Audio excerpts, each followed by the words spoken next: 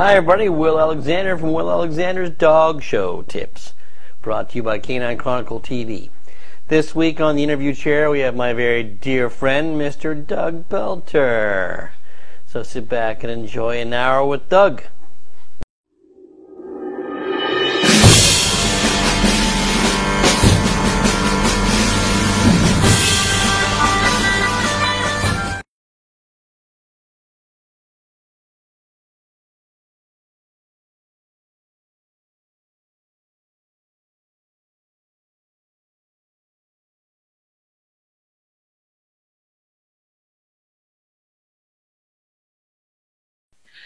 Hi everybody.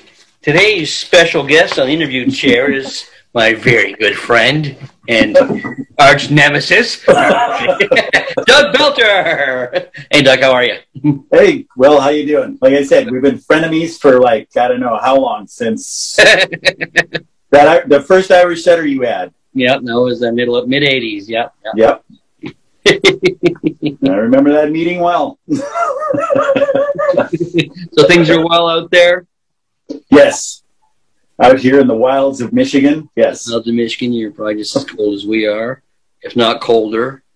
Yeah, it's actually been warming up. It's starting to thaw, so we're real happy about that. Oh, good. How's Kay? Kay's doing well. She's at the hospital right now working, so it's been an interesting year. That sure has. Well, let's get right into it, brother. Okay. How old were you, and how did you get started in the sport of dogs? Well, as like most things in my life, it's been affected by girls. Uh-oh. And when I was like 13 or 14, I was a terrible athlete. I tried out for football and things like that, and I was awful. I mean, really awful. Do you remember when we played flag football at the Blue Water Dogs? All right. It hurt the next day. Yeah. So I tried out for the football team. That didn't work out so good. So I was in the band, of all things. And this very nice young lady behind me with a clarinet, screeched all the time. She said, "Why don't you come to the dog show this weekend?" So I went down to the Edmonton Kennel Club Dog Show. That was back in 1972. Wow. I walked around. Pardon me? I was 7. You know, I really hate you right now, but that's all right. I went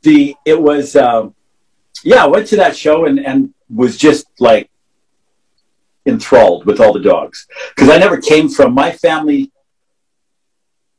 kind of skipped a generation with my dad and my mom from dogs. My grandparents were both sides were from, one set was from England and one set was from Germany, and their parents and their kids, they were all involved with dogs, but it was the working side. My grandfather from England had rat terriers, or fox terriers that he used for ratting. And my grandmother on my dad's side was from Germany, and her father was a gamekeeper. So they used dachshunds on boar and stuff like that. So it was actually skipping a generation and then coming back into dogs. So it worked out well. And I ran into a very nice lady by the name of Joan Vance, who had Lighton English setters. And in February of the next year, the puppy was born. I picked the puppy up in April, raised it up. September in 1973 was my first dog show where I actually got to compete. And went to that show. And Ellsworth Gamble gave my 6'9" puppy dog best of winners for 3 points. I can still remember it. He kept on yelling at me, "Your puppy's pacing." What's that mean? And he was very blunt old man, but he explained things very well. He was a good dog man. And then I ran into some people by the name of Doug and Shirley Smith with with American Cockers and Boxers. And they kind of took me under their wing, and they ran the Edmonton Junior Kennel Club, which was, they taught junior handling, and they taught you how to use poop scoops, because back then, they didn't have professional cleanup crews or anything else like that. It was the kids in the kennel club went around and did all the poop scooping and things like that at the shows. Oh, good. You do that now. Yeah. Yeah, I know. We had our little yellow jackets with, Edmonton Junior Kennel Club on the back, and Afghans went in and we took an entire garbage can and set it right there just so we would be ready. So you're ready. So then after that, I showed that dog, and he was 75. He was #1 English setter and #10 sporting dog. Jeez, that's good. And so, then it just kind of progressed from there. I showed a few dogs for some other people. The problem with being out in the West was we didn't have as many professional handlers as there were back East. We had like maybe 3, and 2 of those were on the West Coast. So they weren't on the prairies. On the prairies, basically, we had a lot of really good breeders. Sue Corpin with McCammon Irish Setters. Mark Wilmot with the Newfies. Mm-hmm. We had really, really good breeders out there, but they were kind of breed specific. And I think that's what made them so successful, is they were that breed specific. But to find that someone that you could work for. So I wound up working a couple summers for Jimmy Campbell. That's an old name. And I learned a lot I learned things from Jimmy. The funniest thing I learned was how to load a van in 15 minutes when you lost everything. Look at him. Leave the Bouviers crate open. Yeah. When Jimmy was loading and he didn't have a good day, you stayed the heck out of the way because it was not good. But from there, I went to work for Dennis Springer. Now, what year was this? How old were you? Oh, I would have been 20, maybe 21. Oh, so you were that old when you went to Dennis's. Okay, I didn't realize. Yeah. Okay. Yeah, I had gone through showing dogs, and then I actually quit showing dogs for 2 years when I was 18 to 20, because I just had enough and I wanted to try some other things. My dad was encouraging me. My parents, because I got into the dogs, he finally found a dog food company that he could get a franchise for. And we sold dog food out of the back of our garage for 6 months. And then he said, enough's enough. And he proceeded to open it. Between he and my mother, they opened 17 pet supply stores in Alberta. Wow. And that was before like PetSmart and some other ones. And when PetSmart and, the big box ones came in, he just said, we don't need to do this. And they just shut it down. So they kept the lab diets and stuff like that, which my brother runs now for, exotic foods and the universities for their studies and whatnot. He still runs that. Oh, good. But so I took a little bit of time off there, went to technical school and got my veterinary technology certificate. And then I went to work for Dennis, and he taught me a lot. He taught me that I don't ever want to be broke, because no matter what Dennis did, he struggled. He always struggled. And I just said, no, I don't want to be broke. So I'm going to have to do something different in this game than what Dennis is doing. But he taught me how to trim terriers and make them look for that time period. That was the early 80s. That was before everybody discovered that we had to blow dry everything. So a lot of it was just, you had short legs on your terriers because you didn't have all the big thick furnishings that you could blow out. I mean, you go back and you look at some of those pictures of George's wires and some of the other ones, and they were very small, tight legs that they had on them back then. And then I went to work for Paul Boer, who was, the people that remember Paul remember him well. He was a big old tough ex-Marine. He played football for the Green Bay Packers. I didn't know that. When he came out of the Marine Corps. And so that kind of gave you an idea of how big he actually was. He was a very large man. He was one of the instrumental people in bringing giant schnauzers into America. He brought a dog in from Germany called Quaidam in the 50s that was owned by the Butels. And they were some of the first giant schnauzers that really did any winning. but very German type, a lot of hard hair and not much furnishings. And Paul taught me how to keep dogs healthy on the road, which I think is one of the things we're lacking in a lot of the young people that we've got coming up now. Oh, there's no question. I agree completely. Yeah. Yeah. Animal but husbandry. he was great. He taught you how to watch dogs. He taught you how to, I mean, you pick dogs up and you walk them out to the runs, or you walk them on a rope every morning and you were watching. And I mean, it was fun because first week I was there, it was like I had to march into his office and give a total report of every dog. And we had like 27 dogs there. And I had to know exactly what each one's poop looked like, whether they had an accident in the crate, were they limping, what did their weight feel like when you carried them, was there anything else that he needed to know about? So he really taught you how to evaluate your animals and make sure that they were healthy. He said, you can have the prettiest dog in the world. If it ain't healthy, it ain't showing. Oh, exactly. So, I mean, I've learned a lot. I've learned a lot from you on that aspect too, because we spent a lot of time together traveling to some shows, and I did. I picked up a lot. Like I remember talking about, I hate to say it, about poop. You know, how did that poop look? You know, was it Dairy Queen? Was it, you know, certain things, and those are things that you. It becomes second nature to you. You know your own dogs, right? You know your own dogs, and if something changes, you know right away. So, yeah, I mean, you used all your senses. You used your eyes. You used your ears to see if they were, you know, there's any strange noises coming out of the truck. And I mean, you used your nose. Did that was that a foul poop, or was that just a poop that it you know, you didn't do something right and you didn't exercise it enough, and you just had to go. Yeah. But I mean, so yeah, he was great that way. Probably taught me that I don't want to mess around with some people. I learned from him to just walk away from things, because he was kind of an aggressive gentleman when it came to showing, and I didn't want to be like that. And I tried. It didn't quite work when I came back to Canada, as you know. All right. I thought some. Gertie, you may want to edit this. But yeah, I know. I came back and started showing dogs, and I was like, I was going to be the king of the world in 2 days. I mean, like when I ran into you, and what was that, 86 or something, when you had that Irish setter? First question out of my mouth was, who's the hot shot with the red dog?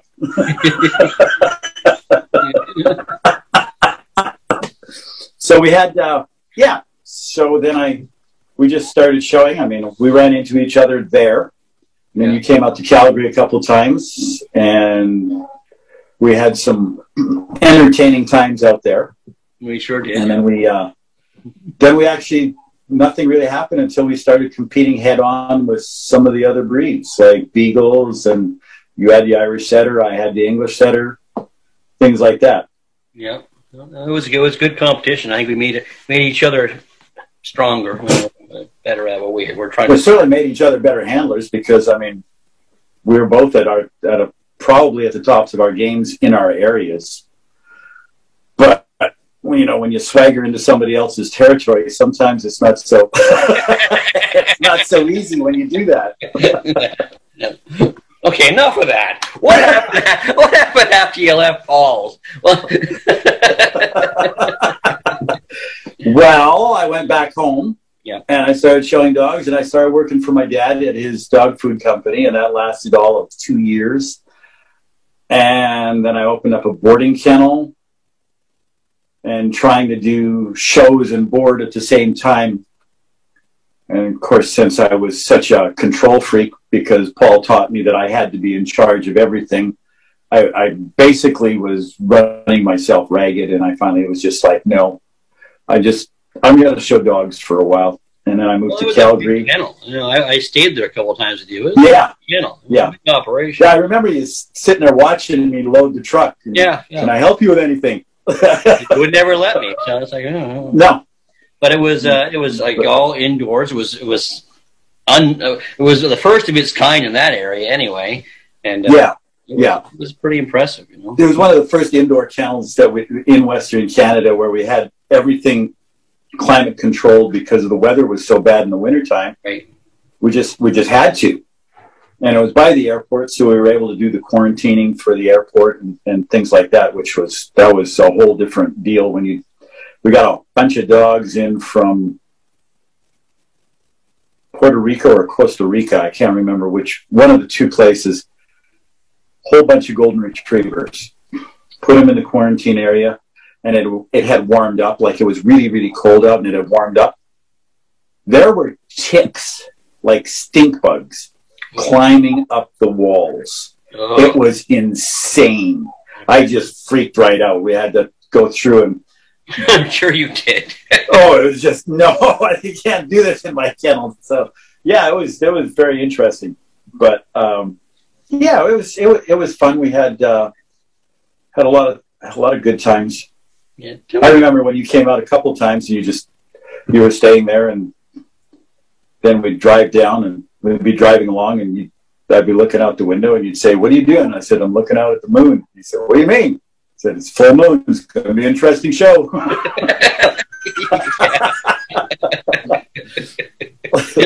How come we didn't have assistants? Where were our assistants?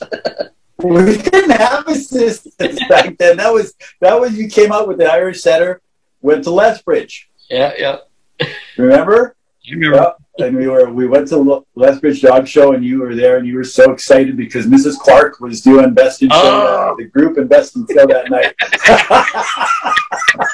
And you were all excited. It's just like, yes, William's going to be smiling tonight because he's going to have the big ribbon from Mrs. Clark. And there was a judge change for just Irish Setters only. Just Irish Setters. Just Irish Setters. And I looked at it and I went, uh-oh, this is not going to be good. No. And it wasn't. No, it wasn't good. No. I'm glad you were there to keep control of me. Well, we had the crates along one side, and then it was in a cattle barn. So the crates were along one side, and the fence for the keeping that you tied the cattle to were on the other side. And Will walked all the way down to the end, put his dog away, turned around, and I could tell just the way he threw his lead on the ground that, yeah, he wasn't going back out there because he was going to get benched, and it was October, and he needed to. So I stood there with my arms across between a crate and the fence, and he said, "Get out of my way." I said, "No way, you're not going out there. Not till you calm down." Oh my God, yeah. Forgot about that. All right. So, all right. What about some? Who would you consider your mentors, Doug? Like you talked about Dennis, and you talked about Paul, obviously. But you've had more because you've been in this for so long. So yeah, there were a lot of people that, if you care to listen to a lot of people that are at their shows, you can learn a lot from just about everybody. I mean, I learned a lot from you. I learned from, I'd come over to you and say, I got to fix this dog's neck. What do I do with it? And you'd say, well, stop chewing on it and just use your thinning shears and you'd be fine. And, that's the kind of conversations that we'd have. But, I got to move down here and meet George Ward. Yeah. And he was great. He only got to meet him for about a year and a half, and then he passed away. Rick Shashudian was another one. Wood Warnell, who's a good friend. He teaches me. We talk. He teaches me, tells me things. I think you can learn a lot from just about everybody. There was a little judge that came from Holland, and I can't remember what her name was. And she made me sit down and have a conversation about breeding with her, about breeding dogs with her, that lasted, I'd say, 2 hours at the Ottawa Dog Show at the Show of Shows. She loved my wire fox terrier. She gave it high marks. He went, that was the one before Bentley. Oh, Dylan. Back in, Dylan, yes. Brookhaven Stargazer or Starblazer or something like that. and she talked about how the English breed and how she feels that how they get such quality dogs. And that was back when England was quarantining, so it was like a smaller gene pool. And so she would tell us how she felt that it was about, if you want good dogs, you take your very best tightly bred, line bred dog, and you breed it to just a bitch. Not an ugly bitch, but a sound bitch, but without a tight pedigree. And that way you get your tight dogs in the reverse with bitches. So she was interesting. Hans Leitner, I was proud to call a friend. And he was one of the best teachers. I'd go over to Europe and he'd be standing at ringside and he'd make me judge Shar-Peis from ringside. I don't know anything about Shar-Peis, but he would tell me, he would say, pick out which ones and tell me why. And those were the guys that we need back in the sport. That's, if you're watching at ringside, they'll walk up and ask questions. Why do you think that one's a good one? Why don't you think that one's a good one? Which one would you put up and why? Not just, oh, because it's the prettiest groomed one. No, that's not what they would think about. So I think that's some of the people that I hung around with. One of the best people I still remember was Susan Hillman. You remember Susan? Oh God, yes. She was unbelievable. She was great, and she could drink and she could groom. I remember flying in and smoking a cigarette hanging out of her mouth. Oh yeah, trimming on a poodle, cigarette hanging out of her mouth, and a glass of vodka and gin and tonic over on the corner table. Gin and tonic. She was awesome, and one of the best hosts that you ever had. She'd come and she'd drop everything and come to the airport and pick you up if you're flying in and look after you totally during that whole time. And she was great. Yeah, she was a lady of our dog shows, you know. Oh yeah, and she would. I remember flying in. It was I think it was the Beagle National you won down in Phoenix or something like that, or down in Scottsdale. Okay, yeah. And I was there. I showed a young dog there, and I flew out with him. And she met me at the airport. It was 11 o'clock at night when I flew into Vancouver because I was there for the Lower Mainland shows. Oh yeah. Remember, and that was 91 because I was showing Fanny. And I flew in there. The girls had brought my truck and the dogs out.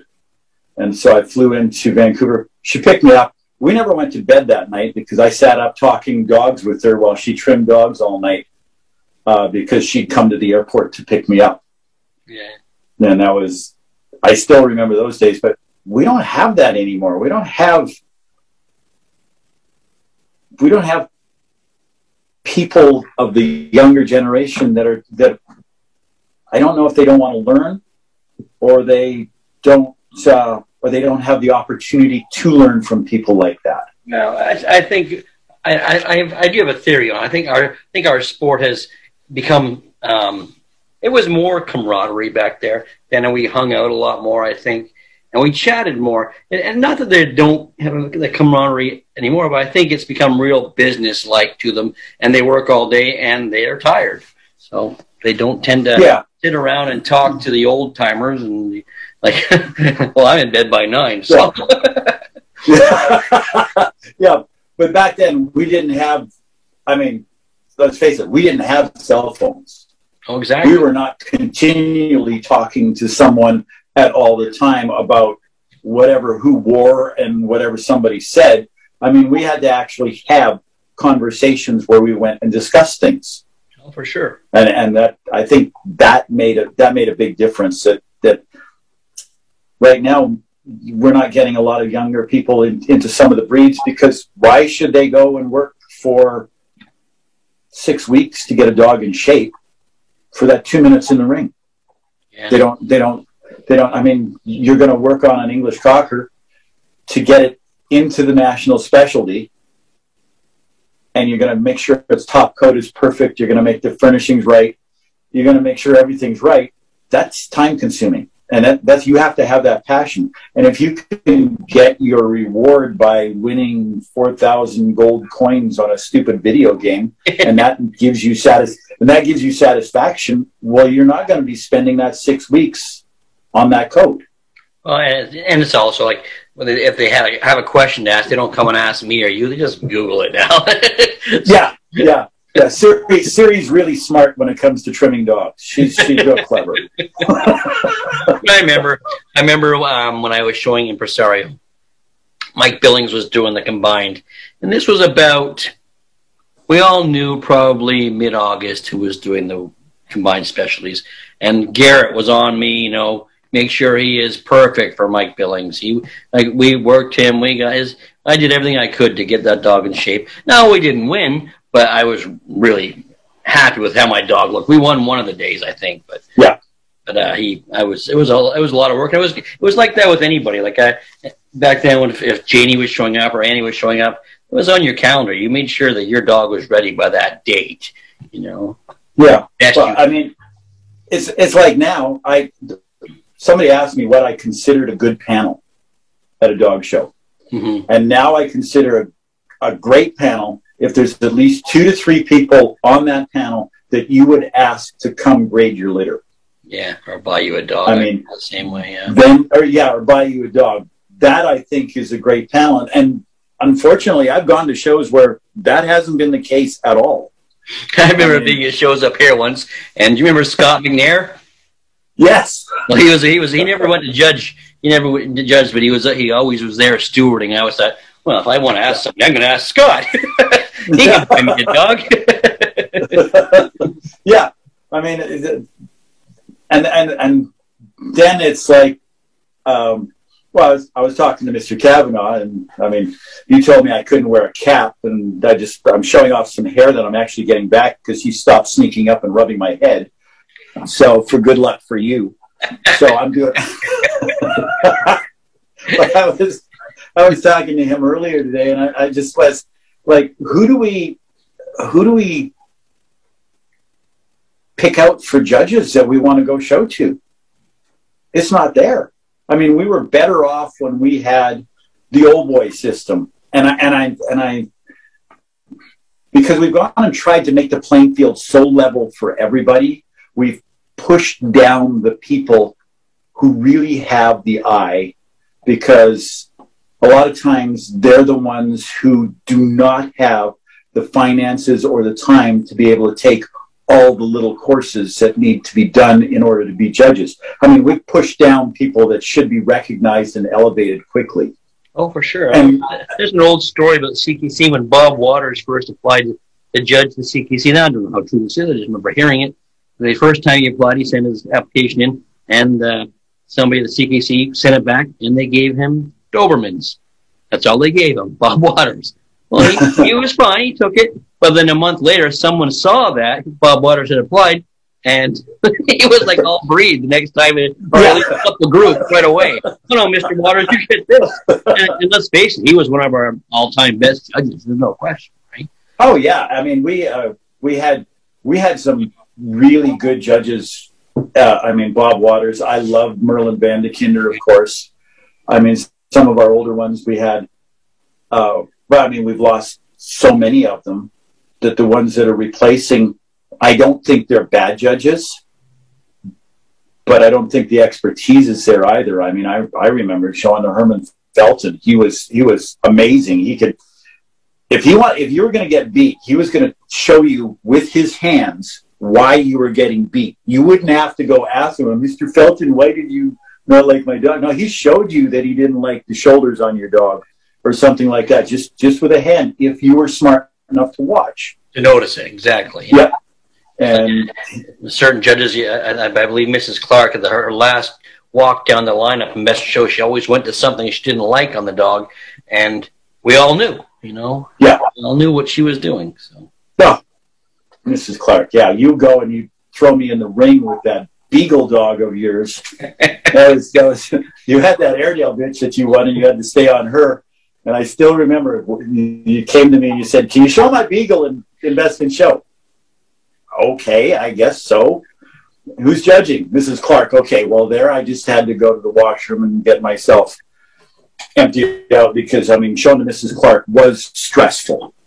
She was a great lady and she was a great dog person, but she scared the bejesus out of me. So I was in the ring, and I remember circling around working with that dog, and I hear this voice behind me. That's it. Keep practicing. I turned around, and it was her. Yeah. Well, she had given him the national. So yeah. she was watching you, man. Yeah. And so then I went in the ring, and what happens? Your beagle gets in a fight with her. Like, she reached down to grab his front leg, and he pulled it back. And there I am with Mrs. Clark and Will's beagle having a fight on the table over whether she can hold his foot or not. But he won, so whatever. Yeah, I remember he won this. Because I remember you telling me he wouldn't let her put his. You remember when you filled that gas tank? What's that? What? What was that? What did you say? Oh, I don't know what happened to my computer. It just went all goofy here for a second. Oh, okay. Okay, now we're back. You kind of went into slow motion there. It was but I still remember when you used my face for filling a gas tank. It was just there. It was a magazine. I didn't have a funnel. That was that weekend. That was a very interesting weekend. That was also Lethbridge.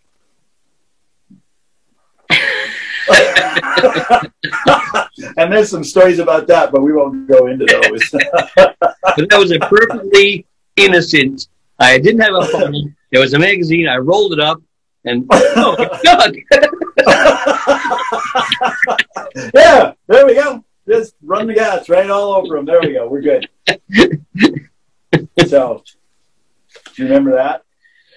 Oh my God, I can't read it. I know what it is, though. Back when Mr. Alexander and I both had hair and we were both showing against each other, he decided it was in his best interest to come out to the West for what, like 3 months or something? It was like that? Susan's fault. Susan told me, she said, if you want to compete with the other dog that you had, we had to go head to head. I couldn't pass you by staying away. So she said, you have to go head to head with him. Okay, Susan. Yeah, but that's because she had the Lakeland that was number 2, and she wanted you to come out and knock me down. Slow you down. She's a clever lady. She got you to do what she wanted to do for her. Off I went. Off you came, and you had some good judges. There was you had some good lineups, but it just didn't work out quite well for you. So there's 2 young handlers sitting. You just want to bring this up, don't you? We're BSing away. This is over. We're BSing away, and he says, "Yeah, well, that friend of yours beat me in the group. Or I would have gone 3 best in shows that night." That was Credit Valley, yeah. Yes, and I said, "What friend?" And you gave me a name, and I said, "No, it wasn't." He said, "Well, I bet you $1,000." I said, "Well, neither you or I have got enough money to bet $1,000." He said, "Well, 250." I said, "The judge was George Payton, not who you said." Yeah. "Well, how do you know?" "Because that guy spent the night in my room because he was just there watching the show." So William Alexander gets a check out for WA Associates, and he writes it out to Doug Chip Belter for $250 blanking dollars. And it's on the check, as it is that way. And you still have it. I have it from 2001. All right, I'm sorry. No, that wasn't 2001. That was 91. That was 91. Yep.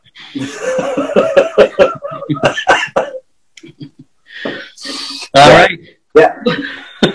Let's see what's next on this list, then. You've shown some really exceptional dogs over the years. Are there any dogs out there that you have watched that you wished you could have shown or been a part of? No dogs that are being shown right now. Try to stay away from Right. So I absolutely adore Gulsul's Excellence. I would have liked to have been around to watch and get my hands on Brayside's Dark Side of the Moon, that black English cocker. Yeah, he was a beauty. He was a beauty. Yeah. He looked fabulous. I mean, that was the thing. I would get the dog magazines when I was a kid out west, and I'd look at these and I'd see the Sallyland Springers and the English cockers and stuff out there, and I was just enthralled until I could actually get something, till I came down here. And now there's so many magazines, it's just, I call it puppy porn. So it's just... Oh, yeah. And they're so Photoshop. Now you can't pick out the best dogs anymore. Well, I know. But the problem I have with the magazines now is people are like we discussed, people are photoshopping the dogs so much that when you see them, you're either A, disappointed, or if you're not bright enough to figure out that it's not the same, it's the same dog, these judges still put it up, but they don't look the same in the ring as they do in the magazines, and I get disappointed when I see them. Me too. It's a shame. But who else was there? There's Gulsul Excellence. There's a Brace, the Dark Side of the Moon dog. I love that little beagle bitch, that Judy bitch that Eddie had. I looked at those pictures from the garden, and I was just like, how did he do that? Yeah. How did he teach her to do that? I want to know how you did that. Some of the other terriers were good. I never got excited too much about herding dogs and things like that until I started getting into the Boohans and things like that. But they showed a lot of those were basically games, so. Yes, there was Grover. Oh my God, Kronkels, Groves, Grover of whatever the heck his name was, and that was the year that Jimmy Campbell I learned that Jimmy Campbell could load a truck in 15 minutes because he had another dog out, and it was an interesting year. We wound up. It came down to Mrs. Clark at Credit Valley, last show of the year. That's how tight those two dogs were running. And by winning the breed and placing in the group twice, Grover was number 1 Bouvier. Jimmy was number 2 Bouvier. And that's back when it was still the whole working group was the working and the herding group. So Grover was number 10 working dog. Jimmy's dog was number 11 working dog. Oh, yeah.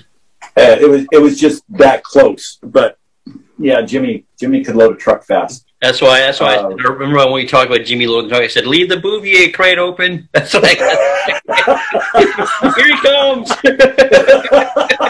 Oh yeah. Yeah, if he lost Bouviers that year, that was just that, load the truck, Kim, we're gone, we're out of here. I mean, I remember that's when, in Canada it's a little different. We go and we show the breeds, now we should go right into the group. Well, they did the breed order in reverse order, and then they did the group. Well, by the time we got out of the group, I hadn't been back to the setup yet because it was Bouvier's almost right into the group. By the time I got back, there was an empty space where he was. Just tire marks. Where'd Jimmy go? I guess he's not coming back, huh? But he was a colorful guy. My God, I always loved chatting to him. He was. What do you say, Willie? What do you know? What do you say?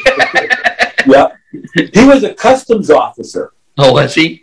He was a customs officer before he was became a handler.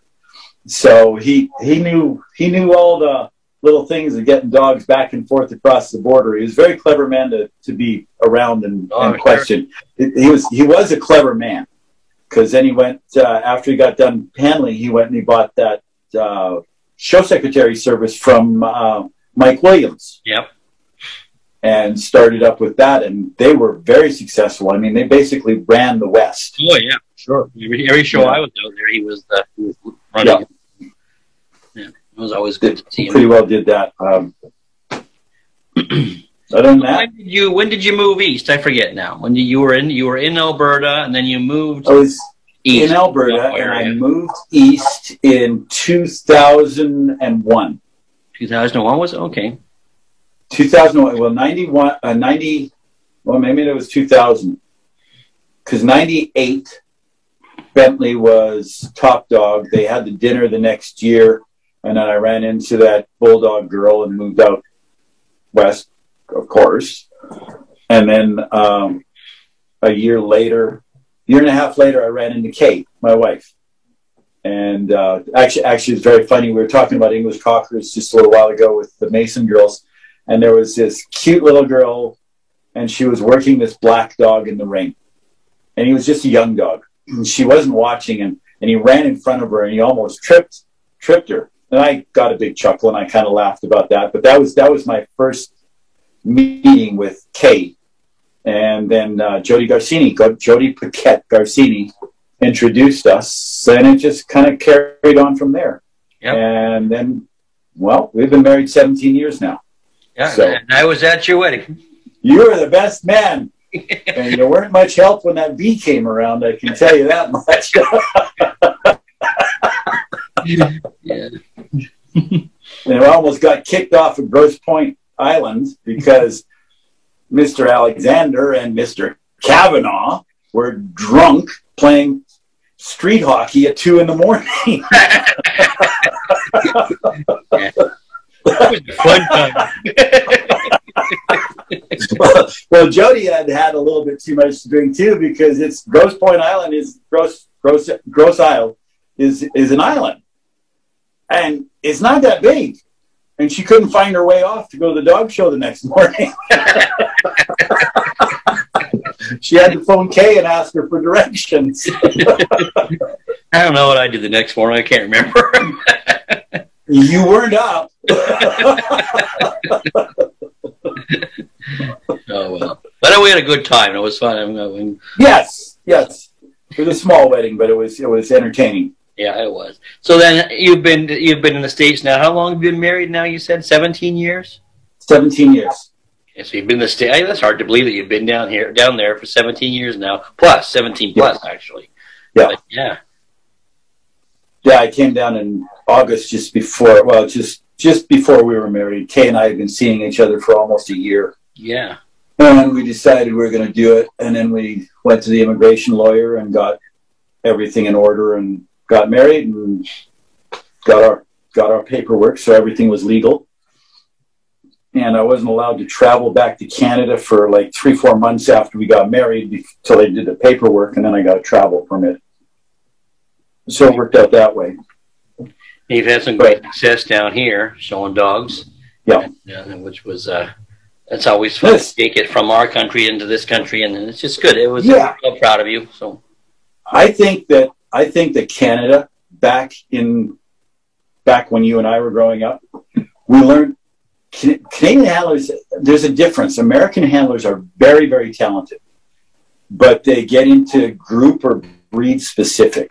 Yeah. I mean, you watch people like Leonardo and Tracy and some of the other ones, and they're all so good at what they do, but they're more breed specific. I watch. I mean, even back in the day when I watched people like Clay Cody try and show a Vizsla, I was mortified. Yeah. I mean, it was just. But give him a terrier, and oh my word, the man was magic. But give him something else, and it probably wasn't the best thing in the world to watch. But see, Canadian handlers, we had to learn everything. We had to show everything. We may not have been the perfectionists that would be demanded of down here, but we could do everything from a standard poodle to a beagle to a cocker to just about everything. I mean, I remember going through my old photos, and I had pictures of best in show dogs from beagles, English setters, Irish setters, golden retrievers, all the way through to standard poodles and miniature poodle, and I've even got a group picture of a toy poodle.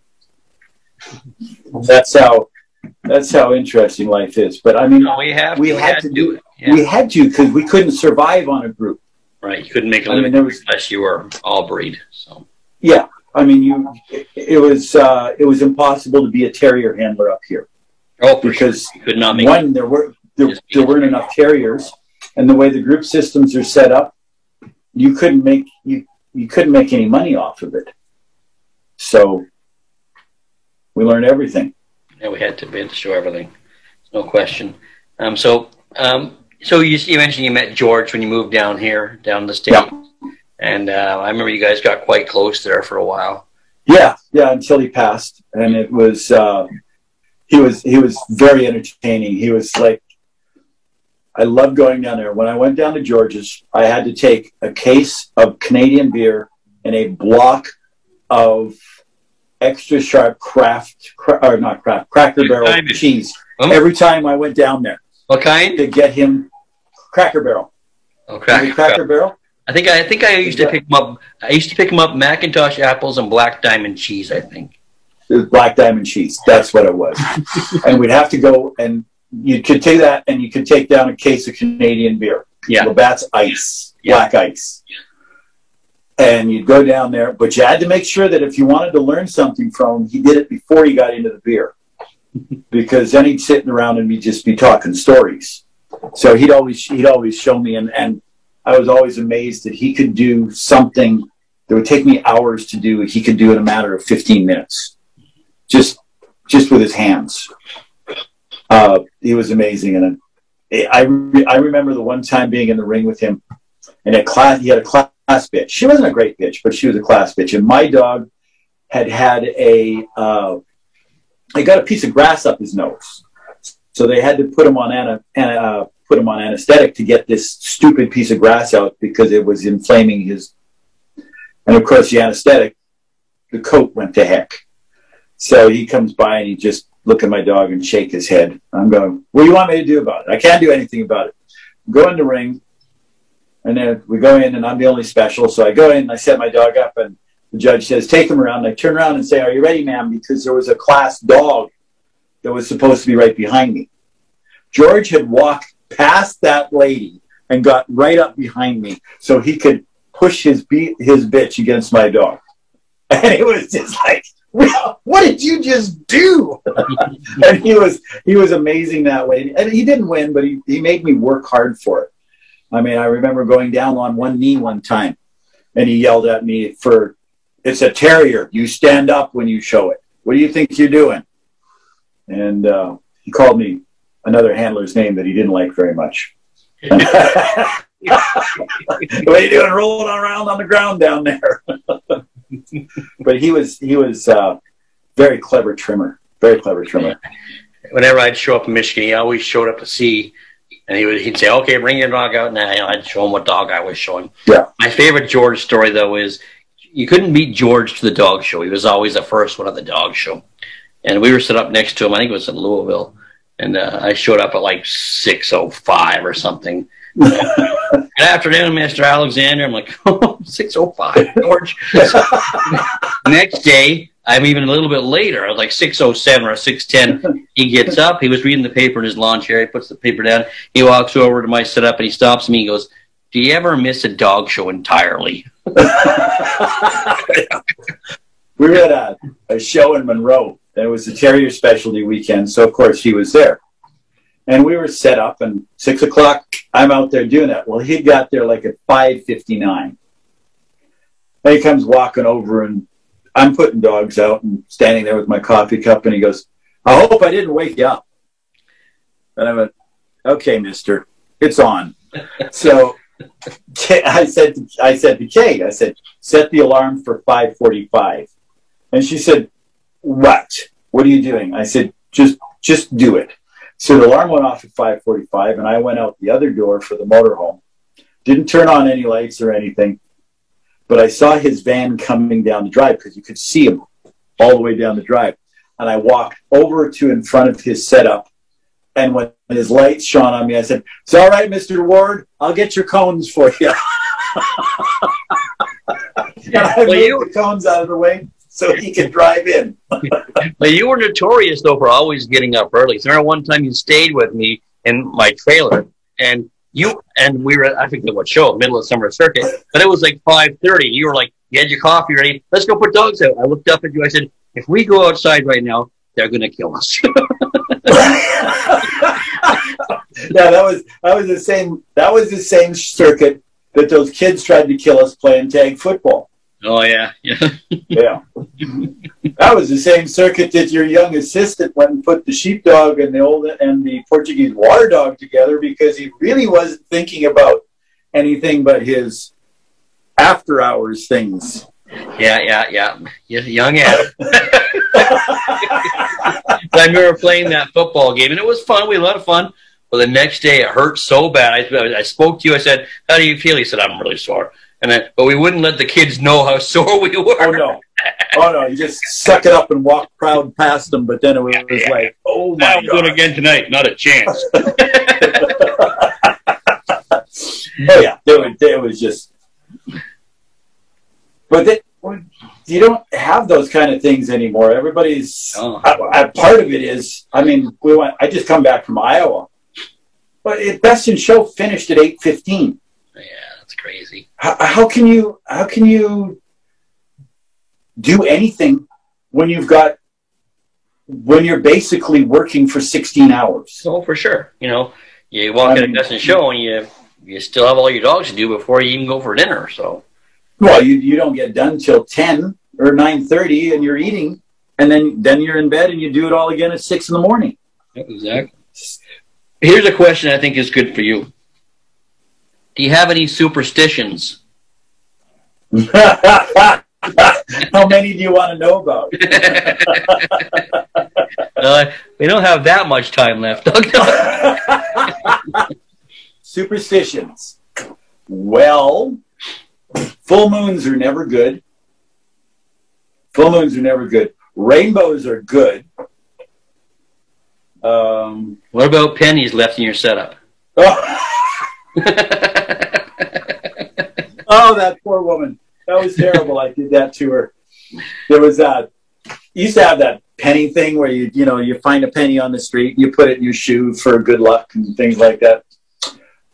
I had a handler that I used to compete against. It wasn't me. No, and I used to, and we weren't friends. Let's put it that way. Amazingly, we are now, but back then it wasn't good. And so I went and I handed her this penny for good luck. Well, after she got beat up on that day, she had a bad day at the dog show. I had a friend go over and ask her if Doug had given her a penny. And she said, well, yes, he did. Oh, no, don't do that. That's bad luck. Well, she was more superstitious than I was. So then what I'd do is I'd have a pocket full of pennies. And I would go around and I would be dropping them in her setup.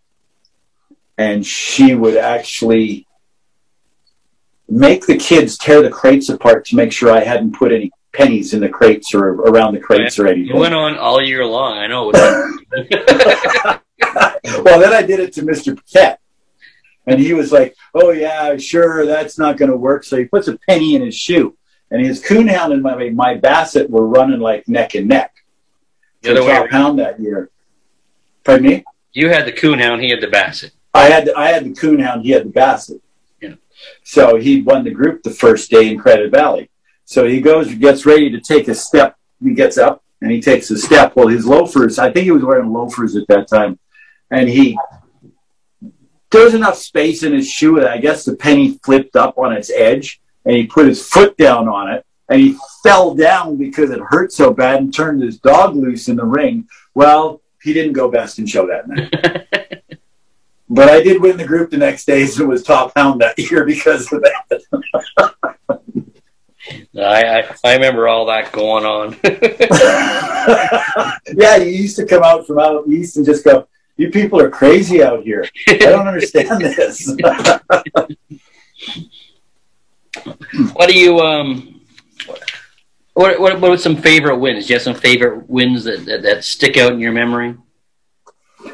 Going Group 2 in Helsinki with my bear dog. That was good. First Beagle National, winning the national with the PBGB. There's been, several. You look. I remember my first Best in Show down here was under Roger Hartinger with a fox terrier dog called Snow Terrier Standing Ovation, was a lovely dog. That he also won the breed at Montgomery the next year, which wasn't supposed to happen, which wasn't a very entertaining situation in that one, because two handlers got in a fight in the ring and attempted to, well, they were getting really angry with each other and started yelling at each other. And as the judge was looking at these two fools yelling at each other, I walked around the outside of the ring and stood in front of them with my dog, sparring off their dog. And he looked down, saw my dog, and looked at me and said, "You go to the front of the line." And that's what happened there. But so that the Montgomery win was a fun win too.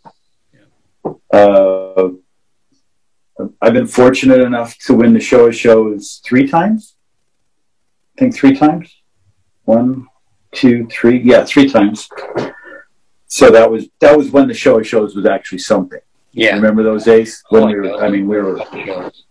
Yeah, there was some quality. There's an event we have in Canada where all the best in show winners are invited to compete, and it was sponsored by Ralston Purina back then, and it was a big deal in Canada to win the show. Yeah, it was. I mean, it would go on all night. Everybody flew in. It was black tie. We all got to see everybody because it was fun. Everybody flew in just for the show of shows, and there was an all-breed show attached to it, so it was made for an event. So it was good to. Yep. One of my favorites though was your Garden Breed win with Elliot. That came out of the, you caught everybody looking that day, remember? Yeah, Elliot, a big old blue dog, and then English setters, Elliot, Cabaret's manuscript.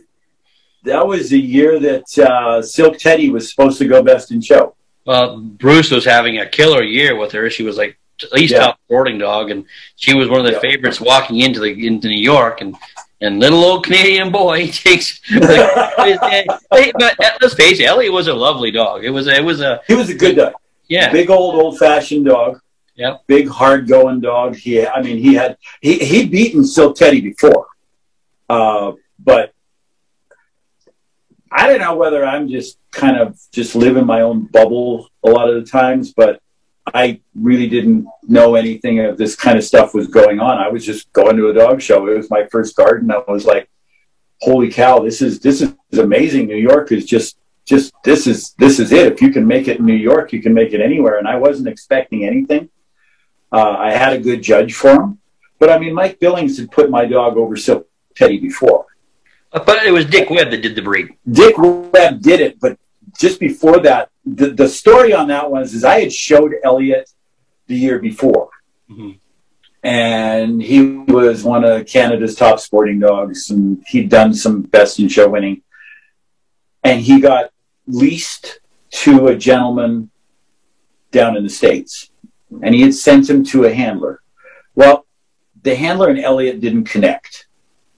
They didn't have a good working relationship, and Elliot was a good dog, but he didn't have the greatest work ethic in the world. So you had to make him have a work ethic. You had to keep him conditioned, because if you let him get soft, he would take advantage of it, and he would just not show. So we kept him hard. So this guy phones me up late December. Says, this isn't working out. The dog's been beaten in the breed for, the last 2 weekends. I need you to take the dog. And I said, well, you better fly him. So I got him ready, and we'd gone to Portland for the Rose City Classics just before the Garden. And Mike Billings was judging. And I went in, showed my Elliot, and he won. So I thought, oh, well, I guess everything's good. And it was Silk Teddy that was there too.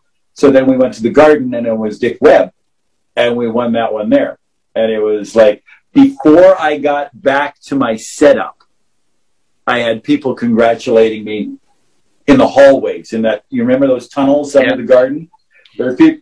They knew for already what was going on. I was just. That was an exciting day. I remember watching it. It was fun to watch. It was good. I remember watching you with some of the English setters that you showed, and the Garden was a fun place to go to. Oh, there's no question. It was a heartbreaker too. But it was a good place to go with to. those dogs and those other handlers, especially when we were younger. It was fun to compete at that level. Because we were in a different country, so it's always fun to get down there and compete with what consider the best. And yeah. But I mean, then we'd run into people like Tommy Glassford when he was a handler, and Bobby Fischer, and then those kind of things. And the people that we saw in the magazines that we never got to talk to too much, there they were in real life. It was amazing to see our icons being there in the flesh. For sure. No. There was some exciting times in New York. There's still even now, but yeah, the first couple of times you go as a handler was very exciting. Yes. All right, Doug. Here's a question for you. If you weren't showing dogs, what do you think you'd be doing?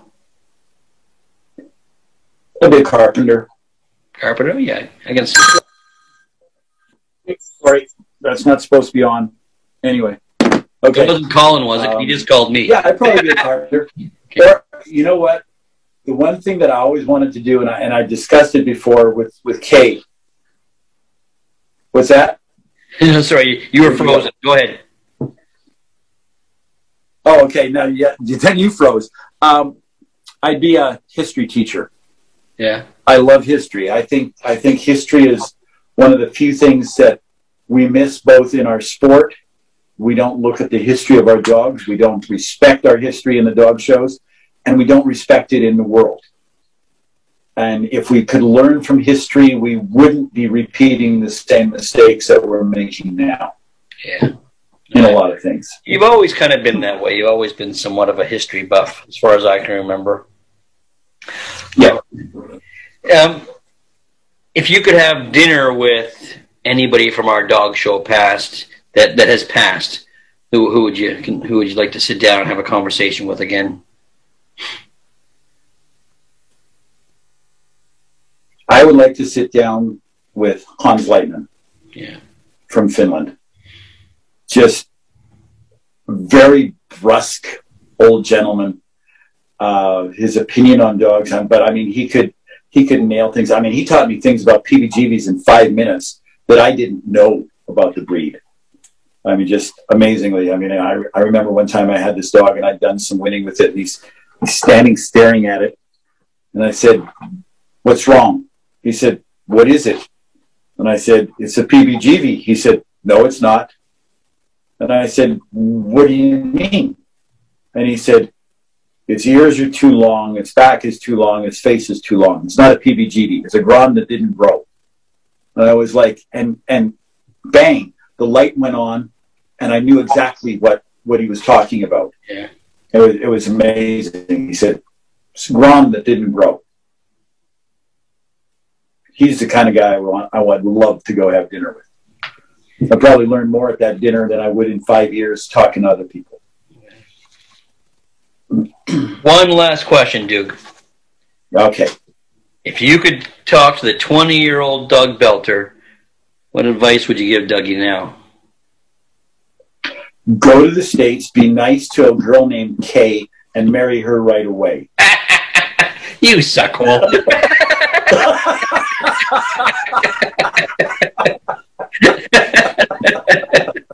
Good answer. I'm going to stay here for a long time, man. There's that. There's a few things that I'd like to tell him. Yeah, don't make the same stupid mistakes again. And I've made quite a few mistakes along the way, but sure, we all have. I will. A lot of people don't understand how I believe this, but I believe that we all have a plan, and God says you can go there, and I'll eventually get you there. It's just how long it's going to take you to figure out how to do it right. Yeah, and then we'll get there. Very good. All right, Dougie. Well, it was good to see you, brother. Okay.